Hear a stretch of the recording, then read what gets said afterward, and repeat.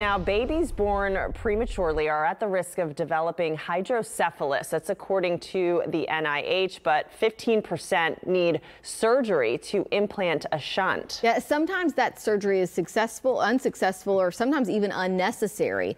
Health reporter Haley Hernandez is joining us now with details on incredible research they're doing at the Texas Medical Center that is basically going to make it easier to determine who's a good candidate for surgery. Yeah, exactly, because nobody wants to perform an operation on a baby that isn't needed, but that does happen. So to better understand what is happening inside the brain, local doctors have developed a cap that can help them see what's going on inside, and it has the potential to help babies like Aries from Richmond. Yeah. When 5-year-old Aries was born at just 23 weeks, his mother knew they would face challenges. With him having a very low birth weight, he was at high risk for contracting some sort of disability. He ultimately had several conditions, one of which was hydrocephalus. And like too many babies born premature, he endured operations he might not have needed. We attempted to do something called a left reservoir placement. It's a tiny piece of plastic implanted in the brain to help drain some of the fluid. So we took that chance, but it too was unsuccessful. But there's no technology currently available that could have changed that for him. That's why his mother agreed to be part of a clinical trial for a device that can detect how fluid is draining in the brain.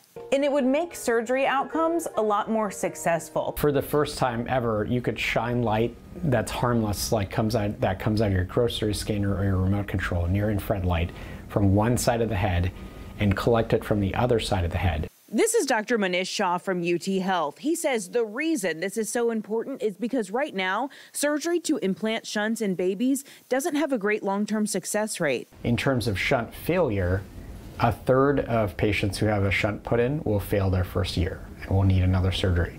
So the device created at UT Health and Memorial Hermann could improve those odds. So we have a hypothesis linked to all this.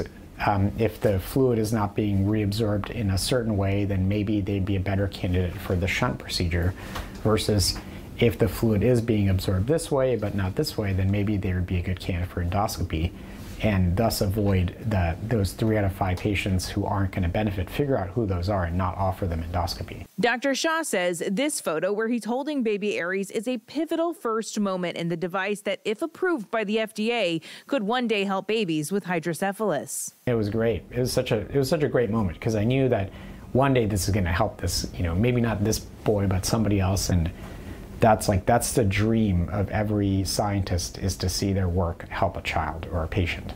And we're almost there. It's like January or February when this is going to happen. We're submitting to the FDA at the end of the year.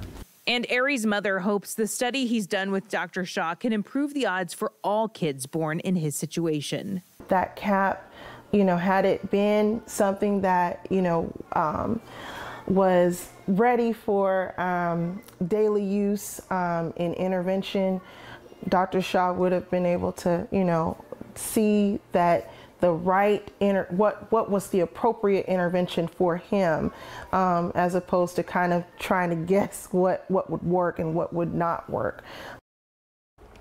Because at this time, there is no cure for hydrocephalus. And so, again, right now, it's hard to tell who's going to benefit from current interventions. And then you add the complexity of having a premature child that's still developing. So the benefit of a medical device that provides that kind of imaging about what's going on inside of the brain, the mother says that would just be a game changer for parents like her. That's and coming incredible. As early as January or February. Yeah. Doing amazing things in the medical center. Thanks, guys. Yeah.